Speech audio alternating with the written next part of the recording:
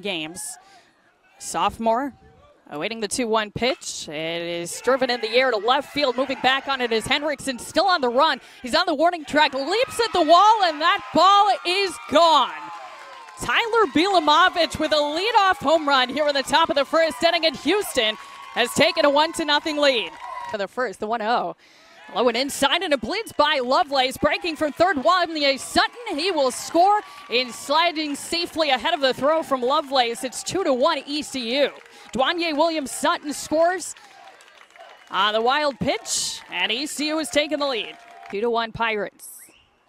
And the pitch is hit to first, caught on a low line by Davis. Throw back to second in time to double off Brickhouse. Makes the count. Kuchmaner's payoff pitch is swung on a miss, strike 3. Edsel down on strikes, and the side retired here in the top of the second. Here's Brady Lloyd showing bunt, pulling back and smacking one on the ground to short. 2 hops fielded by Coldiron. He gets it second for 1. The relay to first is in time. They get the double play. 6-4-3 it goes, and the bases are empty now with 2 gone here on the bottom of the second. And the pitch is ground ball toward the hole on the left side, picked up by Brown. Off balance throw to first is in time. Burleson with the stretch on the opposite end. Very nice play by Turner Brown at shortstop to retire Lovelace for out number 1 to start the third. The pitch, it's lined toward right center field, and that'll fall in for a base hit. Henriksen will score around third. Brickhouse will cross the plate. Into second goes Litton. The ball got loose on the infield, but Davis there to back it up. It's a 2-run double for Connor Litton. And ECU has a 4-1 lead here in the bottom of the third.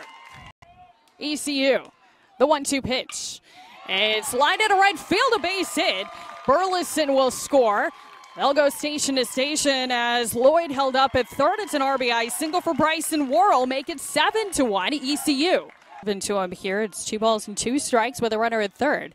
And the pitch grounded up the first base side. That's a fair ball. And Brickhouse will score as that ball rolls all the way down into the corner. Into second base goes Litton as ball rolled out of play, so we'll have to stop there. But it's an RBI double. Connor Litton is knocked in 3 today, and it's 8-1 ECU in the bottom of the fourth. First pitch to him is grounded through the right side. That's a base hit. Hitting third is Williams-Sutton. He's going to be waved around. Here comes the throw from Lockhart in right. It's not in time. Throw back to second. Not in time there either. It's 11-1 ECU. 1-2 the count. The pitch to Lloyd is roped toward left. That'll get down for a base hit. Scoring easily is Connor Litton.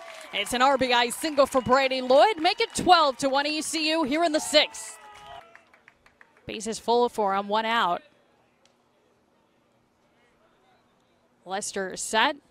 And the 0-2 once again.